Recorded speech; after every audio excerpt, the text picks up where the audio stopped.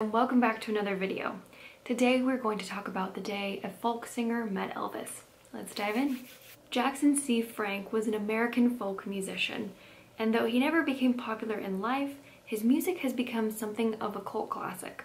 Jackson grew up in New York and did not have an easy life. When he was just 11 years old in 1954, he survived a traumatic event when a furnace exploded at his elementary school.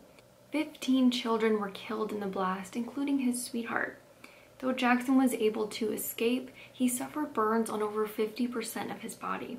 There was also damage to his parathyroid gland, and because of this, there was a buildup of calcium in his body that caused him terrible joint pain.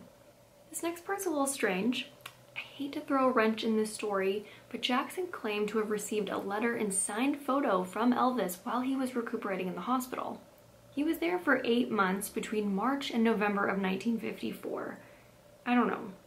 Maybe Elvis saw this and wanted to reach out, but he was barely becoming regionally famous that summer and winter, so I'm not sure. But according to Jackson, Elvis said, "I wish I could meet you, you're a brave little boy." Like so many kids his age, Jackson loved Elvis and was inspired by his music. In the spring of 1957, Elvis had originally planned on a meet and greet with the survivors of the school fire after his show in Buffalo. Unfortunately, this didn't happen. Then, that summer, Jackson is 14, and he and his mom Marilyn took a road trip through the South to visit Civil War sites. That actually sounds pretty awesome.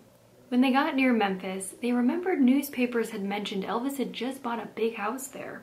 So they headed that direction, and when they got to the gate, Elvis Presley was right outside. Jackson's mom introduced themselves and explained the letter that Elvis had sent him in the hospital. Vernon then took them up to the house where they met Gladys Presley. After a quick conversation, Jackson was taken to the swimming pool where Elvis was hanging out. I bet they went through the music room down that corridor to the pool. This is the photo that was taken that day. Jackson looks extremely shy, but you can see he appears to be dressed like Elvis with the white belt, but take a look at his shirt.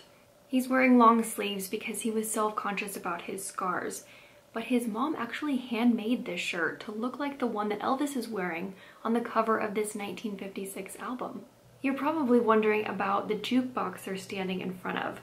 In the early days, Elvis had a jukebox in different areas of the patio near the pool. Here's a photo of it with a covering around it. This was in the area where the trophy building is located now. This meeting with Elvis inspired him to pursue music.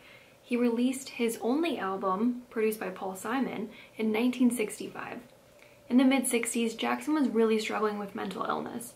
He was diagnosed with depression and schizophrenia that hindered him from moving forward with his career. He spent much of his adult life in and out of psychiatric hospitals. Jackson claims he sold the letter from Elvis and the photo for money for food. At the end of his life, Jackson was homeless and passed away from pneumonia at age 56. Though he never achieved fame in his lifetime, some of his music was covered by well-known artists such as Simon and Garfunkel, John Mayer, Counting Crows, and Nick Drake. You might have even heard his music as it was used in TV shows and movies, such as the show This Is Us, and it was even referenced in the newest Joker. In Jim Abbott's book, The Clear Hard Light of Genius, Jackson's mom says they were both fans of Elvis, but for different reasons.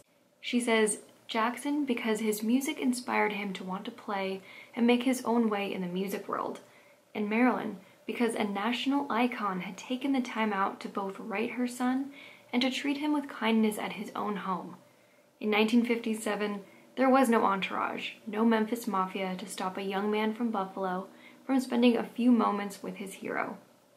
And that is it. To get a closer look at the pictures I used in this video, follow me on Facebook or Instagram. The links are in the description box below.